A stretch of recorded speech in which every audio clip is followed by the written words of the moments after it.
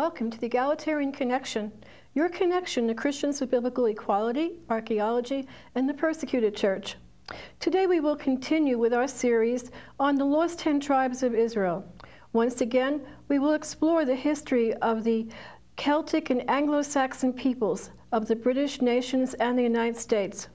First, we will review our short video titled Origins for a quick view of British history.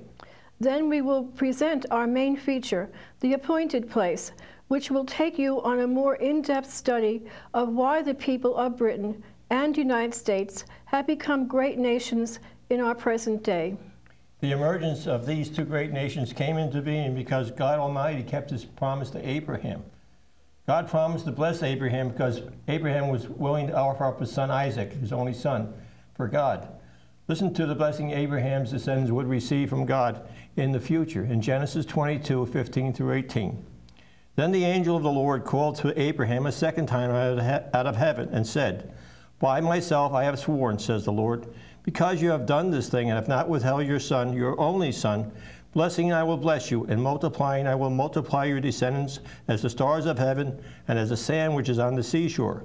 And your descendants will possess the gate of your enemies. In your seed, all the nations of the earth shall be blessed because you obeyed my voice."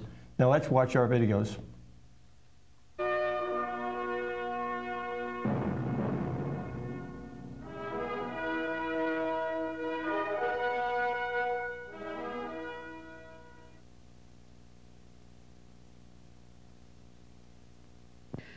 No, not Jews, not Israelis, Christians, not a sect, not a cult, and not a church within a church. It is a belief to which Christians of all denominations subscribe without in any way prejudicing their own church membership. You must have heard of the lost 10 tribes of Israel. Well, we've found them. They're us. We can show that our Celto-Saxon ancestors, together with the peoples of Scandinavia, Denmark and Holland, originated in the Bible land, which used to be called Palestine, but now the world calls it Israel. Between the 8th and 6th centuries BC, the Old Testament nation of Israel went into captivity in Assyria, Media and Babylonia, which is today's northern Iraq and the Persian Gulf area. However, they didn't stay there long. After many centuries during which Israel migrated northwestwards through Asia Minor and into Europe, they finally arrived in these islands in successive waves of Saxons, Vikings, Danes and Jutes. And finally, the Northmen, or Normans, who landed at Pevensey in Sussex. According to Sir Arthur Keith and other well-known ethnologists, way back in time, they were all originally one family, but known by several different names. Let's travel back in time 4,000 years, as far back into BC as we are into AD. To a man called Abraham, whom God called out from his comfortable lifestyle in Ur of the Chaldees to a new home in Palestine, which was then called Canaan. God chose him to become the father of a very special nation, chosen to serve God's purposes here on earth. Now Abraham has a son, Isaac, who in his turn has a son, Jacob. And Jacob's name is changed by divine decree to Israel. Israel raises a great clan of 12 sons, destined to become the nucleus of God's servant nation, which, if they follow God's laws, given to Moses on Mount Sinai, is to provide an example to other nations of a people totally in tune with the Almighty. But there is famine in Canaan, and Israel's family is forced to move south into Egypt to live. There they stay a captive workforce for 430 years, serving the various pharaohs as slaves, and despite increasingly harsh treatment, become a very sizable people, indeed some millions. Finally, God appoints Moses, a somewhat unwilling leader, to bring Israel out of Egypt. So God parts the Red Sea, and Israel escapes from the pursuing Egyptian army, which is swamped by the returning waters. After 40 years of wandering in the desert, during which time the faint-hearted ones die out, only the young and strong, desert-hardened, enter Palestine. At first, following the divine law, Israel becomes the richest and most powerful nation in the Middle East. But all too soon, and despite the warnings from Israel's wise men, they forsake the law, and many adopt the obscene practices of Astarte and Dagon, the evil gods of the coast. The ultimate horror of civil war casts a black shadow over this once great nation, and it seems that God's special nation has failed him. It has gone its own way, forsaking the law, and the prophet's warnings come true. And in successive waves of captivities, Israel is removed from Palestine, their homeland, and the world forgets them. They become lost, but not to God. With the fall of the Assyrian capital Nineveh in 612 BC, Israel starts on a long, slow migration toward the northwest through the Caucasus Mountains, where the main pass is still called the Pass of the Israelites. And over the ensuing 1,000 years, they become known by many different names. Urged on westward by attacks from the aggressive Sarmatians from the east, they finally arrive on the shores of the Baltic and the North Sea, where the Romans call them Cumbri. Israel has been following the setting sun westwards. Then, in wave after wave of invaders, they cross over to these isles between the 4th century BC and the 11th century AD. Israel has finally arrived in this green and pleasant land, but only a select few know who they really are. Accepting the surrender of a Spanish galleon, Sir Francis Drake was one of those who knew we were Israel, so calling us that in one of his written prayers.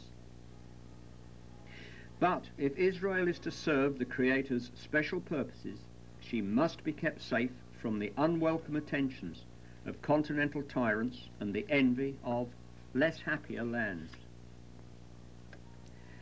Flavit et dissipati sunt.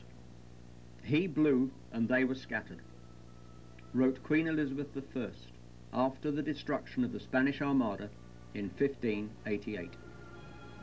The galleons being driven ashore by a great gale around the rocky coasts of Scotland and Ireland. Her words are engraved on the Armada Memorial on Plymouth Hoe, and also on a silver medallion she had cast to commemorate God's protecting hand.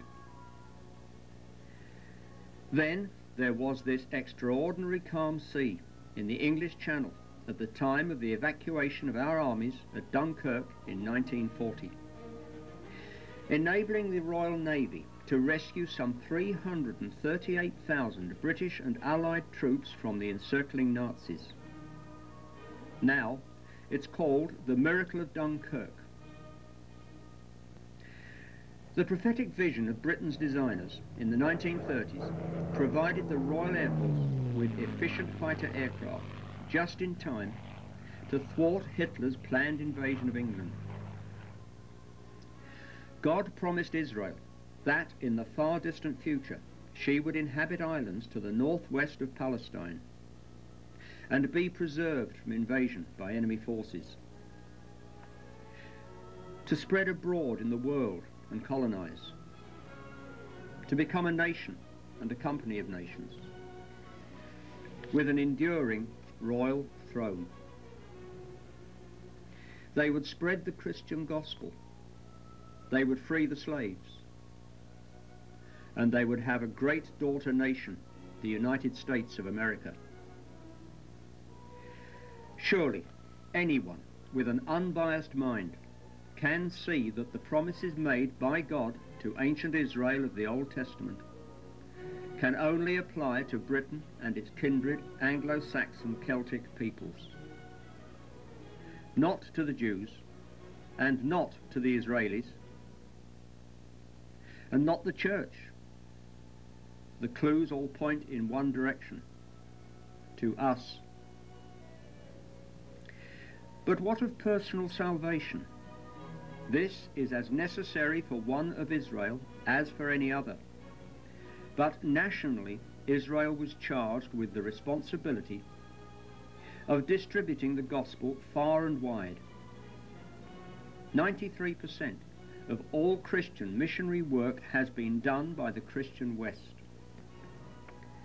Britain and America, with other like-minded nations, fulfill the ancient promises, the waymarks of Israel, and God's promises cannot be broken.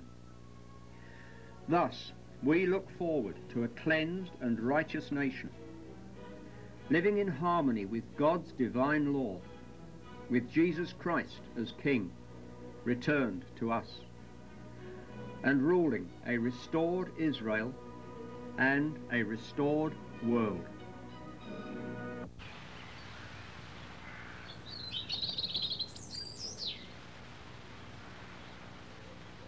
The Kentish Weald, with golden sunlight glinting through the trees. The English village garden and the hum of wandering bees. The springy turf of Wiltshire Downs, with trilling lark on high. The age-old signs, the lonely mounds where Celtic chieftains lie. Cut without hands this sceptred isle, selected for a plan, to serve a cause, fulfill a need, destined since time began. A land so free from the enemy was Israel's future destiny.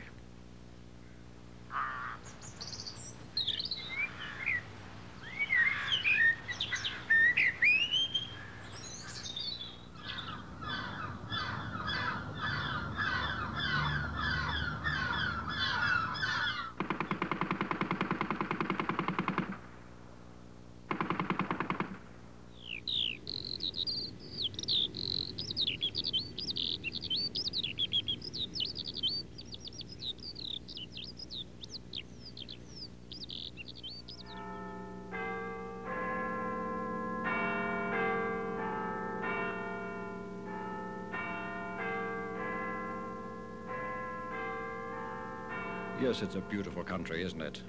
No wonder so many tourists come to Britain. A country mercifully free from the horrors of invasion and occupation, so frequent a happening on the continent of Europe. Certainly the Romans came, they occupied, but they never wholly conquered, and finally they departed. As a reminder of the Roman occupation, the head of the Emperor Hadrian dredged out from the bottom of the Thames near London Bridge. William of Normandy came and conquered.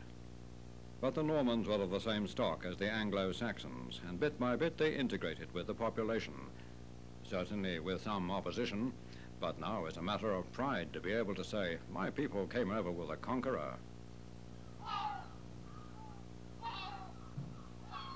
Time and time again, throughout the history of these islands, the country has been preserved from invasion by what can only be described as supernatural happenings. 400 years ago, the Spanish Armada, the most powerful fleet ever assembled, was heading up the English Channel with the ultimate object of invading England to bring the English Queen under the jurisdiction of Rome by force, with little to stop it, but the English fleet under the command of Lord Howard of Effingham. He could do little but snap at the heels of the Spaniards. But they did quite a bit of damage, as they could sail twice as fast as the unseaworthy galleons and could fire 4 shots to their 1. At Calais, Drake drifted fireships down onto the Spanish fleet as they lay at anchor, and the Spaniards, in panic, cut their cables and scattered northwards into the unfriendly arms of the North Sea and into a sharp gale. Here the hand of Almighty God took over, and of a fleet of 149 ships, only 50 battered remnants regained their home ports after a hazardous circuit round the north of Scotland and Ireland, where some were not only wrecked but plundered. Queen Elizabeth was evidently in no doubt about the miraculous aspect of this event, and she had struck gold and silver medallions to commemorate the occasion. These medals can be seen in the British Museum. The silver medallion has inscribed on one side of it, "I am assailed, but not injured." And on the other side in Latin, "Flavit et dissipati sunt." He blew, and they were scattered. A great memorial stands high on Plymouth Hoe, a reminder to us of God's protecting and sheltering hand, and on it is written the same theme, "He blew, and they were scattered." And Sir Francis Drake stands nearby, still looking out over Plymouth Sound for a sight of the Don. "If it had not rained the night of the 17th, 18th June, the future of Europe would have been changed," was Victor Hugo's comment on the Battle of Waterloo. Napoleon's crack troops were not, as one might have supposed, the Guards, but the artillery. However, a heavy rainstorm the night before the battle had made a bog of much of the ground, and their guns were practically immobilized. Had Napoleon been able to bring his artillery to bear on the packed lines of British infantry, they would have been cut to pieces. In those days, one did not dig trenches or foxholes. One stood stiffly to attention and moved not a muscle as the heavy cannonballs came bounding along the ground like great cricket balls, but much more deadly owing to their intense kinetic energy.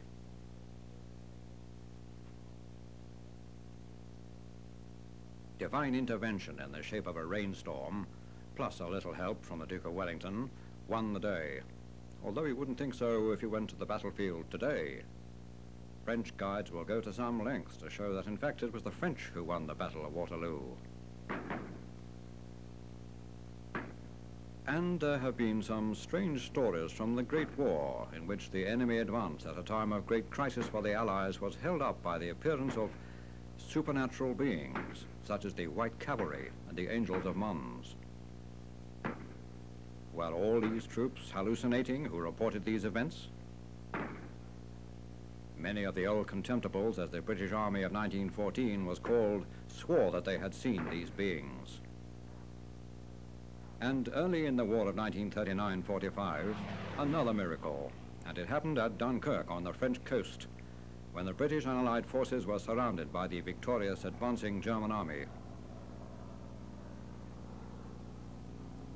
So familiar now, those long lines of British and Allied troops wading out to the ships standing offshore.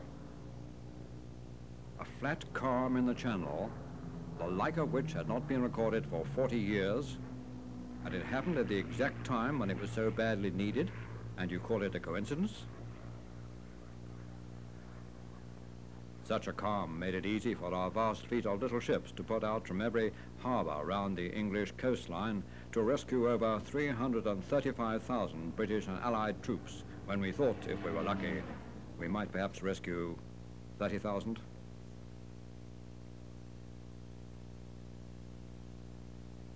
Although there was this unusual calm in the Channel, inland over the continent there was very bad weather, low cloud, rain and gale-force winds which grounded the Luftwaffe. The Nazi General Halder was overheard saying, "Bad weather grounds our air forces, and now we must stand by and watch countless thousands of the enemy getting away right from under our noses." At this time of supreme crisis, King George VI came to the microphone to speak to the nation and said, "We shall not ask that God may do our will, but that we may be enabled to do the will of God. and we dare to believe that God has used our nation and empire as an instrument for fulfilling his high purpose. On the 14th of July 1940, Winston Churchill alerted the nation to the imminent danger of invasion with these words: "Now it has come to us to stand alone in the breach and face the worst that the tyrant's might and enmity can do. Bearing ourselves humbly before God, but conscious that we serve an unfolding purpose. We are ready to defend our native land against the invasion by which it is threatened. And we wait, undismayed, the impending assault. Perhaps it will come tonight. Perhaps it will come next week. Perhaps it will never come." Although the Battle of Britain is now so well known and is often thought of as a great victory, in fact it was a very close-run thing. We were down to our last reserves of fighter aircraft, and more important, our last reserves of trained and experienced pilots. Our aircrew losses had been considerable. A little time after Dunkirk, Air Chief Marshal Sir Hugh Dowding, pictured here on the left with Douglas Bader, was asked by the Royal Air Force Chief of Staff, "Just what are your plans for defeating the Luftwaffe?" Dowding's answer was brief and to the point. "I believe in God. And then there's radar." On September the 15th, the day of the greatest mass assault by the Nazi air fleets, Douglas Bader said of the battle, "It was the day when the Hurricane and Spitfire outfought the Luftwaffe and changed the course of history." And later, "The fact remains that the Germans quit before we did, and so they lost. It's as simple as that." The Archbishop of Canterbury, the late Dr. William Temple, said on a Battle of Britain Sunday, "Why has God preserved us? We may and we must believe that he who led our fathers in ways so strange and who has preserved our land in a manner so marvelous has a purpose for us to serve in the preparation of his perfect kingdom. We are blessed with a treasure to be used for the welfare of mankind."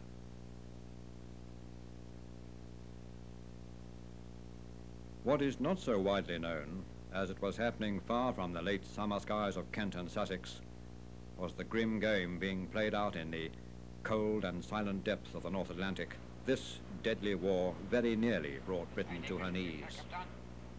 And indeed, so serious was the situation, so many vital cargoes were being lost by mines and U-boat attacks, that indeed it did bring Britain to her knees in the national days of prayer called by King George VI. So apprehensive was the nation at this time of grave crisis that there were queues 3 deep, hundreds of yards long, queuing to get into Westminster Abbey to cry to the Almighty for help. Is it to be fear that will bring this nation back to God? The immediate results of these national days of prayer was the rescue of Dunkirk and the Battle of Britain. And in a speech by Sir Winston Churchill on the 31st of October 1942, he said, "I sometimes have a feeling of interference. I want to stress that. I have a feeling that some guiding hand has interfered.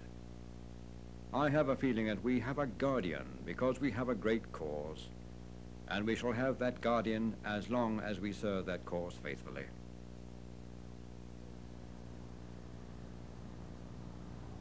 So now let's look at this peculiar people who by rights should have capitulated over the past years time and time again to numerically superior forces, but didn't. To find the answer, we will have to track back through history 3,000 years. You may have seen in a previous slide program, Journey to Ultima Thule, a detailed survey of Israel's ancient history, its decline, its invasions, and its eventual deportation from its own land, and its captivities in Assyria and Media.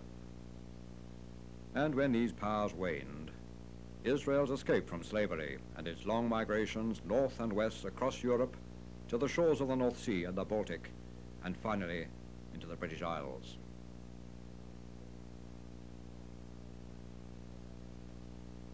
While yet in its original land of Palestine, Israel was told of its far distant future in the isles at the uttermost ends of the earth, where it would fulfill to a certain degree part of its God-given role.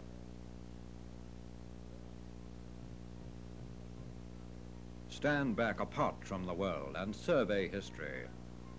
Survey the nations of the world and search for a nation which lives in islands and coastlands to the northwest of Palestine, which has an enduring royal throne which has outlasted so many of the continental royal houses, which has spread abroad to the west, east, north, and south in that order, which has colonized the desert places of the earth, which has taken the lead in spreading the Christian gospel, and with its navy has fought constantly against the slave trade, and has become a nation and a company of nations, safe from invasion and the hand of war in her own beautiful land.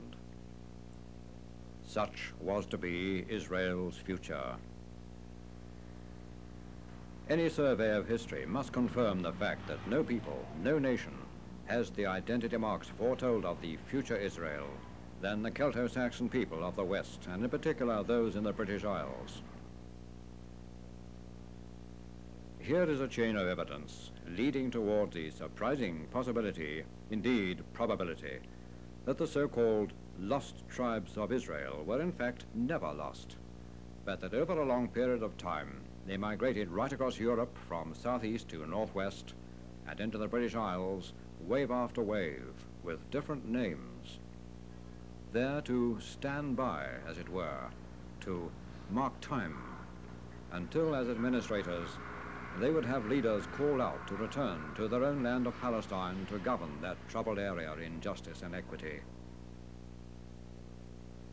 Yes, their own land, incredible as it may sound, for the land of Palestine was given in perpetuity to the descendants of Jacob, the Hebrew, one of the progenitors of the nation of Israel, from whom we are descended. This is how it happened. One of the most sacred treasures of Israel, a talisman of priceless value, was a simple block of sandstone, which Abraham's grandson Jacob, later renamed Israel, set up for a memorial at Bethel in Palestine, where he had had a vision of a heavenly stairway reaching up to the stars.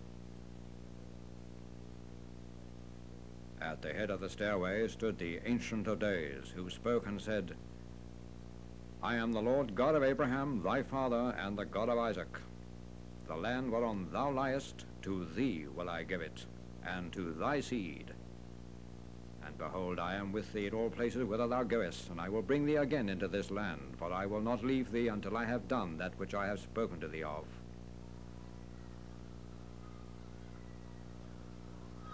We, the Celto-Saxon West, are the lineal descendants of the northern house of Old Testament Israel, descended from Jacob, grandson of Abraham the Hebrew, the father of the nation. Palestine belongs neither to the Israeli nor to the Arab, but to Israel, the nation, of which great and ancient people, the Jews, some of whom are descended from the Old Testament tribe of Judah, are less than 1/12 part. The office of the chief rabbi in London confirms the above statement, although we take issue with him on his third paragraph, in which he states that dispersed northern Israel has been absorbed amongst the nations. Although a few may have been absorbed amongst the nations during Israel's long migrations, the vast majority arrived in these islands in successive waves over a long period of time and under different names. Like the rabbi, we also look forward to a regathering of all the clans of Israel at a future time. Now, let us imagine that a major crime has been committed, for example, a bank robbery. And then let us also suppose that the detective in charge of the case has in his possession a few clues, but many gaps remain in the evidence. Now let us also suppose that the few clues which he does have all point in the same general direction. It is perfectly logical, therefore, to bridge those gaps, just as a graph line connects points on a graph, bridging those gaps. So then, let us examine the clues we do have concerning the whereabouts of Old Testament Israel. As we have seen, after the nation's calamitous end and its deportations from Palestine, an unseen force like the solar wind was urging Israel north and westwards, following the setting sun until they arrived in successive waves in the isles at the uttermost end of the then-known world. Dr. Moses Margulies, a Jewish scholar of the 19th century, in his great work, The History of the Jews, wrote, "It may not be out of place to state that the isles afar off, mentioned in the 31st chapter of the book of Jeremiah, were supposed by the ancients to be Britannia, Hibernia, and Scotia. And indeed the Scots, a hard-headed race indeed, informed us in the Scottish Declaration of Independence, signed in Arbroath Abbey in 1320, that their ancestors came from Scythia, one of the areas in which deported Israel had lived, and then later had continued their westward migration. Those of Israel who migrated north through Denmark and Norway, the Vikings, certainly caused the people of Britain some trouble. But, strangely enough, for such a violent people, not long after King Alfred's great battles against the invaders, these Norsemen readily absorbed the Christian faith. This reconstruction of a Viking ship was recently sailed across the North Sea with a Danish crew on a more peaceful mission, and she now stands on the cliff tops near Ramsgate in Kent. Contrary to generally held belief, these waves of invaders of the Britannic Isles did not contribute towards a mixed or mongrel race, but according to Sir Arthur Keith and many other ethnologists of the highest order, men such as Professor Fleur, Dr. Roberts, and Race and Sanger, the British and associated peoples are the least mixed of the nations who constitute the Caucasoid or European section of mankind.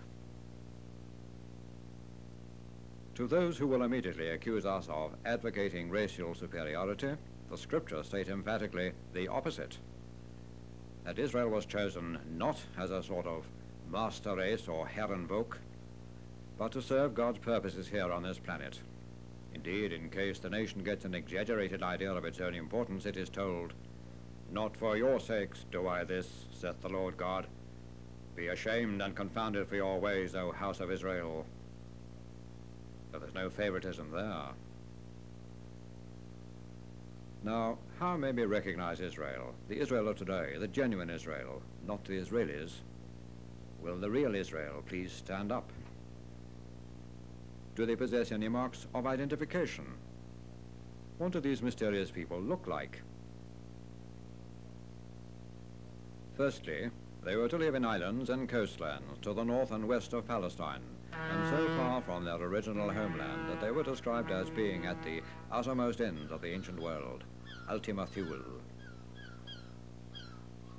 "Listen, O isles, unto me, and hearken ye people from afar. Thou art my servant, O Israel, in whom I will be glorified."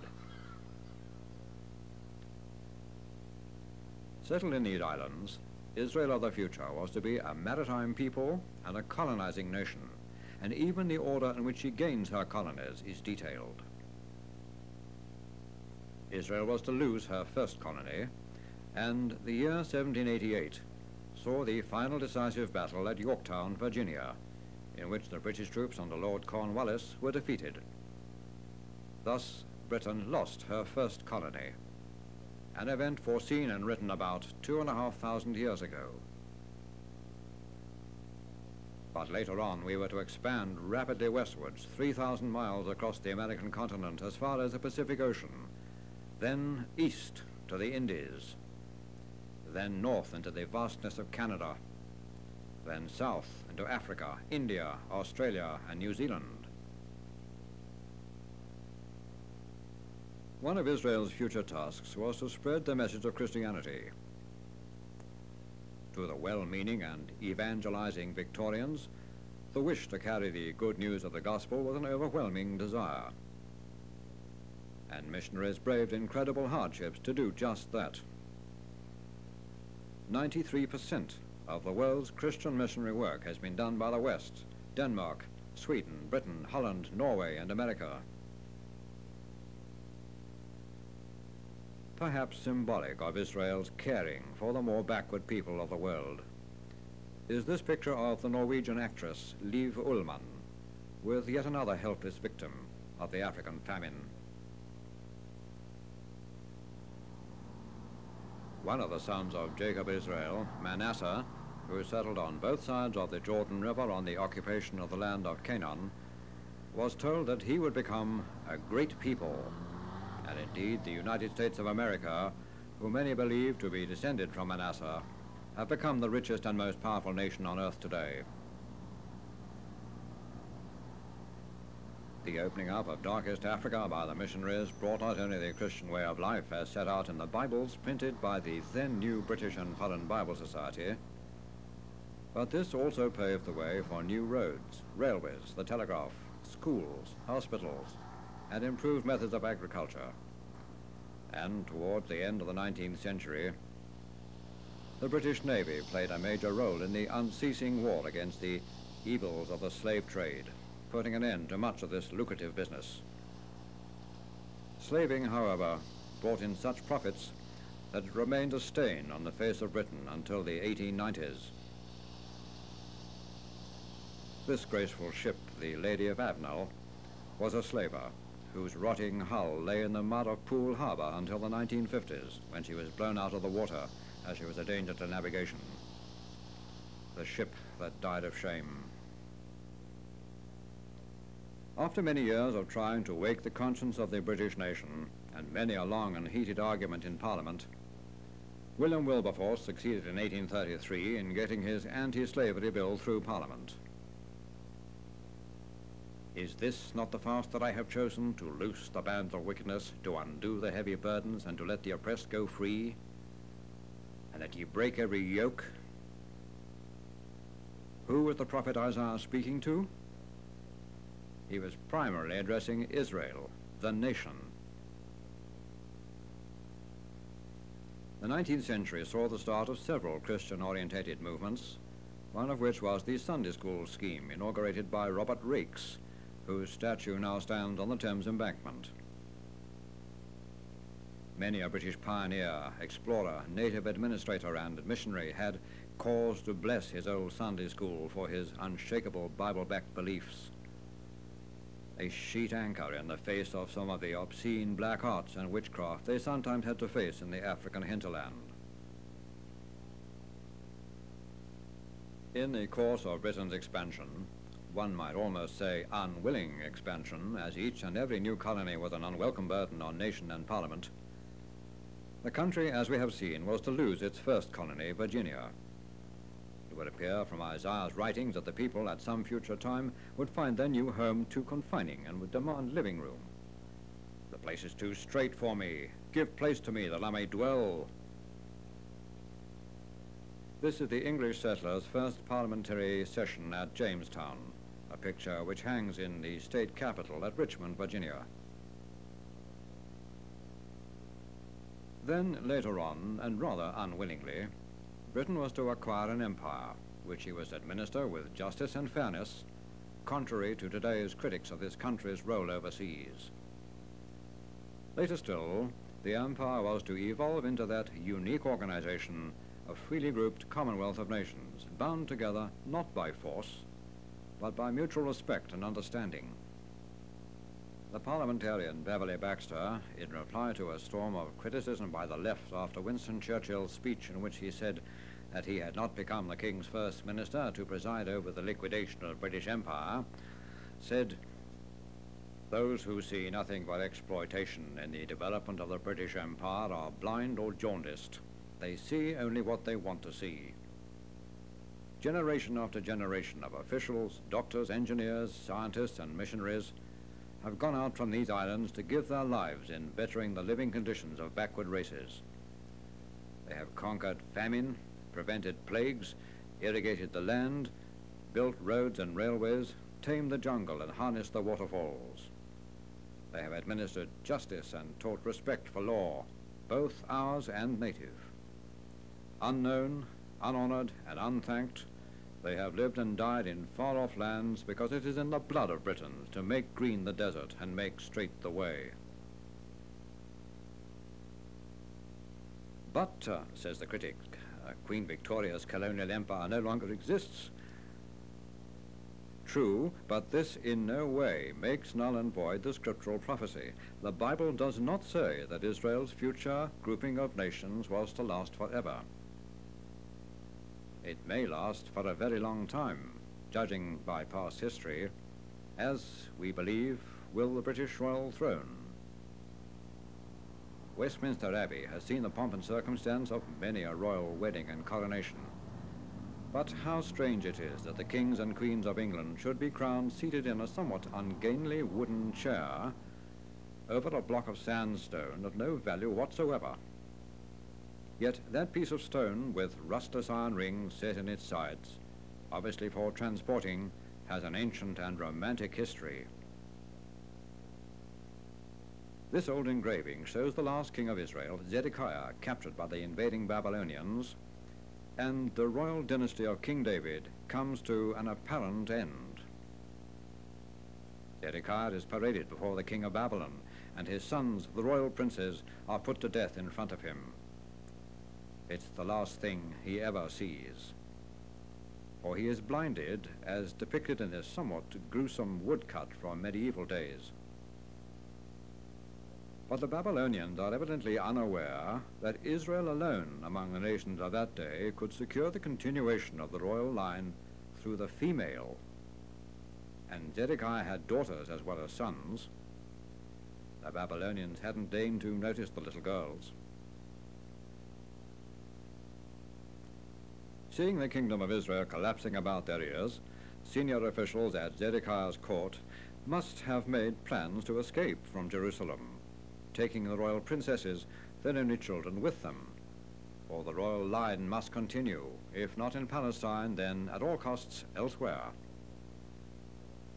There is a mystical and symbolic reference to this event in the writings of the prophet Ezekiel, who speaks of a tender twig, the young royal princess, being cropped from the top of the cedar tree, that is, the royal line of Israel, and set in another land where it would blossom and bear fruit. Under the guardianship of Jeremiah and Baruch, two senior members of the royal household, the little party leaves silently at daybreak and heads south for Egypt, along with the stone of Israel. For it is surely inconceivable that Jeremiah's officials would leave so vital a part of Israel's heritage to be desecrated by the Babylonians, should they realize its importance to their vanquished foes. It would be like leaving the crown jewels behind had the Nazi invasion of Britain been successful in 1940, and had the British royal family left for Canada. Thus it is logical to assume that, together with the royal children, Israel's stone of destiny would have been taken down to Egypt, presumably on some sort of wheeled vehicle, as it weighed about 400 weight. They were traveling down to the Egyptian border fortress at Tarpanes, where, during the next few years, the princesses grew to adulthood, wards of the ruling pharaoh. Tarpanes, now known as Tel Defne, was excavated in the 19th century by Sir Flinders Petrie, who found that the biblical record tallied remarkably well with his archaeological discoveries. It is interesting to note that the site had long since been called in Arabic El Qasr al-Bint al-Yahudi, the palace of the Jew's daughter. So evidently the local tradition was that foreign royalty from Judah had long ago lived here. Though the evidence is gossamer thin, it is believed that the stone of destiny was loaded onto a ship in Egypt for its move toward the west, while the Babylonians were making threatening moves against Egypt, and indeed later attacked and overran Tarpanes.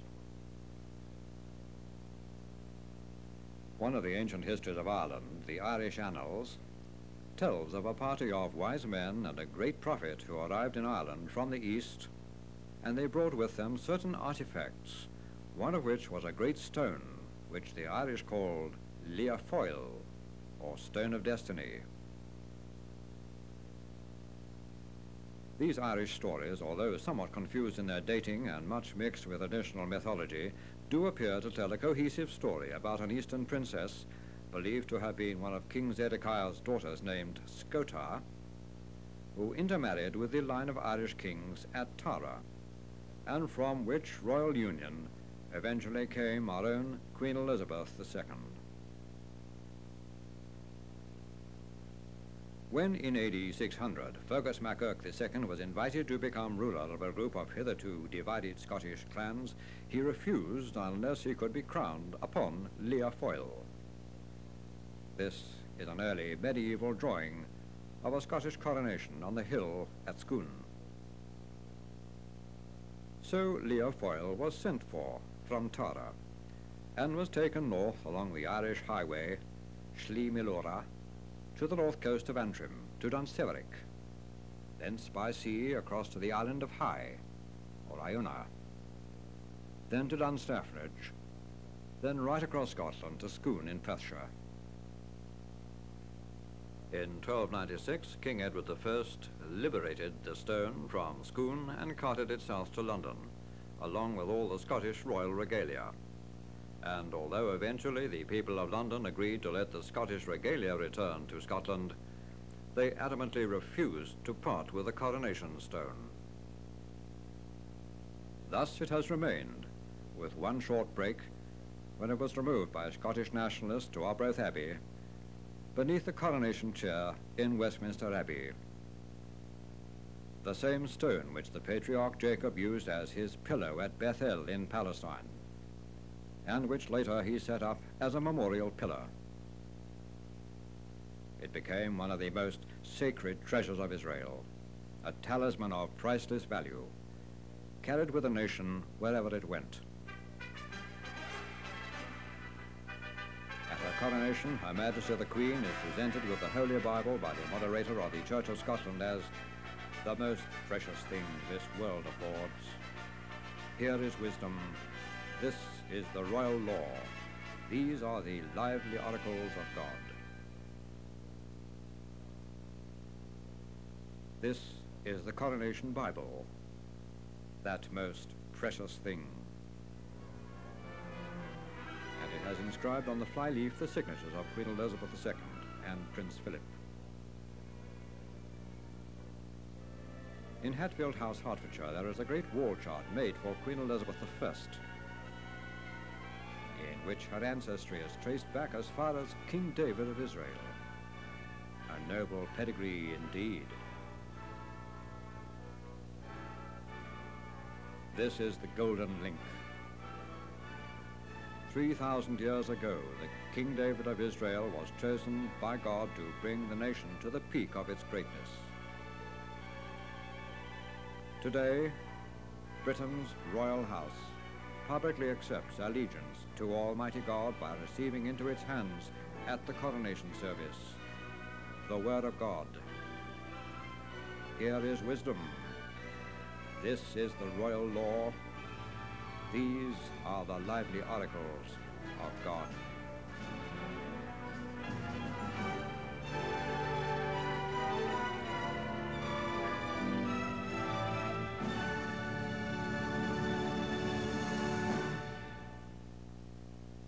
Welcome back. Well, we hope you have gained a better understanding from our videos about God's plan of salvation for all nations. This plan has always depended on Jesus Christ's sacrifice for all humans. He is Abraham's seed through Isaac and Jacob, and through whom God will save all nations. God's word says that Jesus is that seed in Galatians 3:16. It says the promises were spoken to Abraham and to his seed. The scripture does not say seeds, meaning many people, but to your seed, meaning one person in Christ. But the scripture declares that the whole world is a prisoner of sin. So what was promised, being given through faith in Jesus Christ, might be given to those who believe. Even though the people of the present-day house of Israel are blinded as to who they are, it is Jesus Christ who can lead them to the truth and save them. They could not keep the old letter of the law because they did not have the faith to do it. After Jesus gave his life for them all, even all humankind, the Holy Spirit had been made available to them and the Gentiles. Now the Holy Spirit Comforter has been sent to them all. Now they too can keep the law of the Spirit of life. Listen to what the Apostle Paul says about this in Romans 8, verses 1 through 4. Therefore, there is no condemnation for those who are in Christ Jesus, because through Christ, the law of the Spirit of life sets us free from the law of sin and death. For what the law of the Spirit of life, for what the law was powerless to do, in that it was weakened by the sinful nature, God did by sending his own Son in likeness of sinful man to be a sin offering. And so he condemned sin in the sinful man in order that the righteous requirements of the law might be fully met in us, who do not live according to the sinful nature, but according to the Spirit. As God's sons and daughters, we can all become Abraham's seed and then become part of the kingdom of God through Christ. Galatians 3:26 through 29 says, "You are all the sons and daughters of God through faith in Christ Jesus. For all of you who were baptized into Christ have clothed yourselves with Christ. There is neither Jew nor Greek, slave nor free, male nor female, for you are all one in Christ Jesus. If you belong to Christ, then you are Abraham's seed and heirs according to promise." The house of Israel became blind to God's ways because they followed the pagan ways of the Gentiles around them. They stopped keeping God's weekly Sabbath and holy days and commandments because they did not have the faith to resist the pagan nations around them. And today, even though they claim to be Christian nations, they do not know that they are Israelites, and they still do not keep God's identifying signs so they can become true children of light. Today, they still follow Gentile customs, even though God warned them not to learn the way of the heathen, which includes idolatry, astrology, and Sabbath breaking.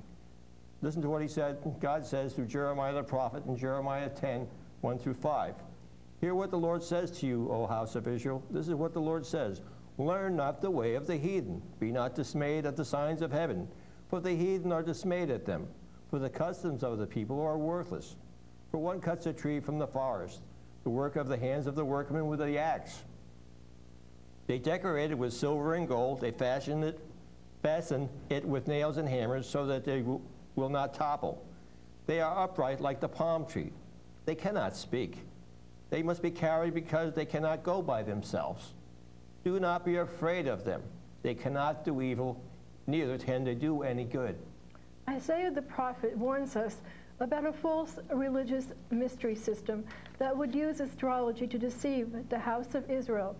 In Isaiah 47, 6 and 13, Isaiah was inspired to say, "Sit in silence, go into darkness, daughter of the Babylonians. No more will you be called Queen of Kingdoms. I was angry with my people and desecrated my inheritance. I gave them into your hand, and you showed them no mercy. All the counsel you received has worn you out. Let your astrologers come forward, those stargazers who make predictions month by month. Let them save you from what is coming upon you." The Apostle John was one of the original apostles sent to the house of Israel.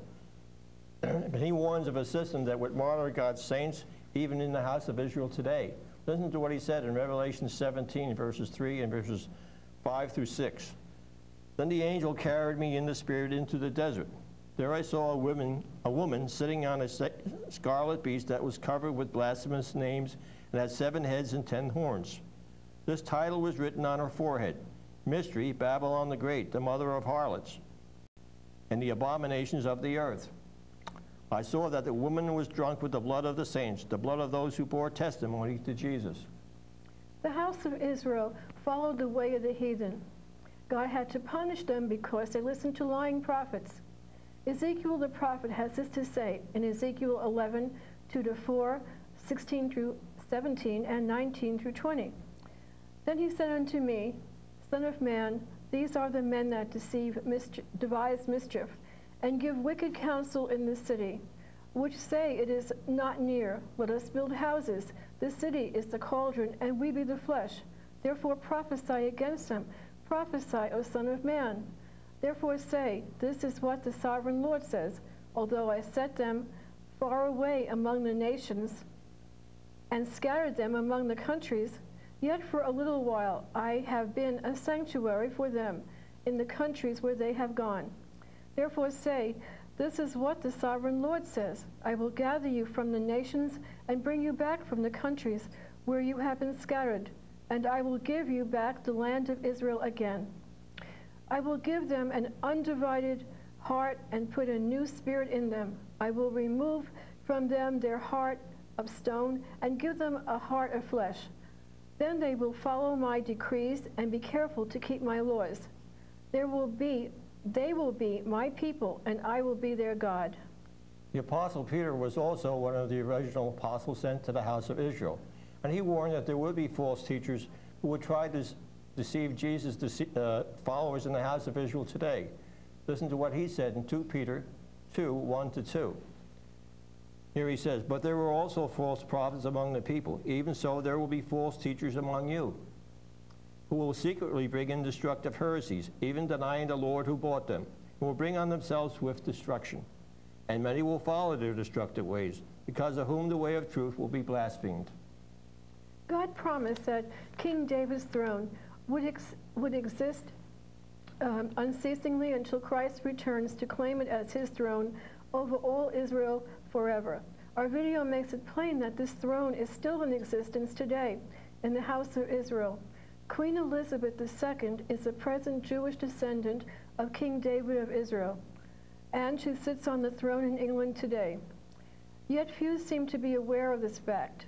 Listen to God's enduring promise to David in Psalm 89, 3-7. I have made my covenant with my chosen. I have sworn to my servant David, your seed I will establish forever and build up your throne to all generations, and the heavens will praise your wonders. O Lord, your faithfulness also in the assembly of the saints. Remember, this blindness to the house of Israel will be removed when Jesus Christ returns. It only remains today so that many Gentiles can be called to God's work of salvation. It will be removed, and all Israel will be saved and be brought to salvation along with all the other non-Israelite nations. Listen to what Paul, the apostle to the Israelites and the Gentiles, has to say about this in Romans 11, verses 25-27. For I do not desire, brethren, that you should be ignorant of this mystery, that you should be wise in your own opinion. That the blindness in part has happened to Israel until the fullness of the Gentiles has come in. And so all Israel will be saved, as it is written. The deliverer will come out of Zion. He'll turn away ungodliness from Jacob. For this is my covenant with them when I take away their sins. Remember, Jesus is coming back as King of Kings and Lord of Lords to resurrect his saints and save Israel. Listen to what John the Apostle writes about this in Revelation 19:11, 13-16. Now I saw heaven opened, and behold, a white horse, and he who sat on him was called Faithful and True. And in righteousness he judges and makes war. He was clothed with a robe dipped in blood, and his name is called the Word of God. And the armies in heaven, clothed in fine linen, white and clean, follow him on white horses. Now out of his mouth goes a sharp sword, that with it he should strike the nations, and he himself will rule them with a rod of iron. He himself treads the winepress of Almighty God, and he has on his robe and on his thigh a name written, King of Kings and Lord of Lords. So long until next time.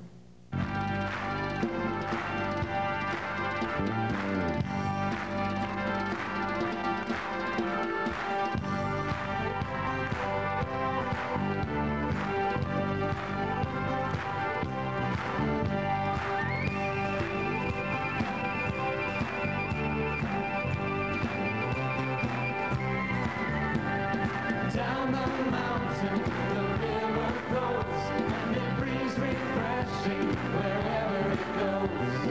Through the valleys and over the fields, the river is rushing, and the river is here. The river of God sets our feet a-dancing. The river of God fills our hearts with cheer. The river of God fills our mouths with laughter.